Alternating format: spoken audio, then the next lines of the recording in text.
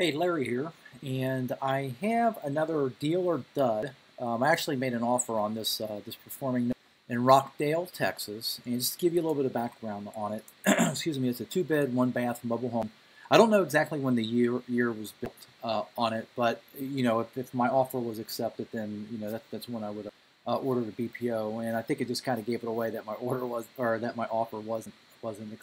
So I don't really know when the year was built on it. It does sit on a 9,688 square foot lot, pretty big lot. The mobile home itself is 952 square feet. Fair market value that Zillow has it listed at is 94,500. Actually it was more, but I took the low of the values. The rental came in at about $1,000 a month. That if you needed to take this back, if you did back to foreclosure, then you could rent it out for $1,000.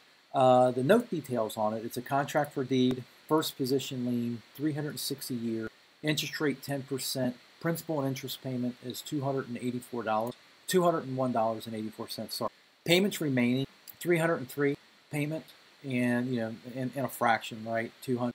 What was that? Tens? Yeah, hundreds. Roughly 303 payments, and the unpaid principal balance is $22,261.60. It gives you a loan to value of about 24%, which is pretty good. I actually offered $13,500 on this asset, and as I was saying before, I just found out that the offer that they did accept an offer of $15,000 on this asset. So at $15,000, running the numbers, you would think that your yield to maturity, the yield that you're getting, would be 14.56%, but you need to factor in your BPO, your title cert, the attorney fee, and just my cost alone, right? When I factor in all these things, the yield to maturity would be it's 13% and some change. So I just rounded everything down 13%. Still not bad at all. At 13%, this would be a really good deal to take down if you have money just sitting in your self-directed IRA. Performing note, solid pay history. Congrats on the person that actually bought it for $15,000. They got. I still think they got a pretty good deal on it. So, like I said, it's a deal. It's a deal all day long.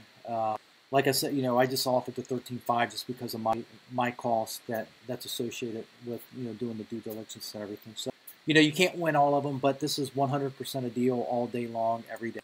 The exit plan on this would be to purchase it in my if I would have got it, I would have purchased it in my self-directed IRA and just held it within my IRA.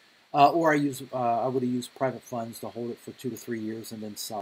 But that's it. If you have any questions about this deal or maybe other deals that you've seen other videos on, please feel free to reach out to me. You can contact me there on my cell phone. Reach out to me through email. Schedule a 30-minute call with talkwithlarryhoffman.com, or visit me on LinkedIn, or go to my website, ljhinvestments.com. All right, guys, thanks.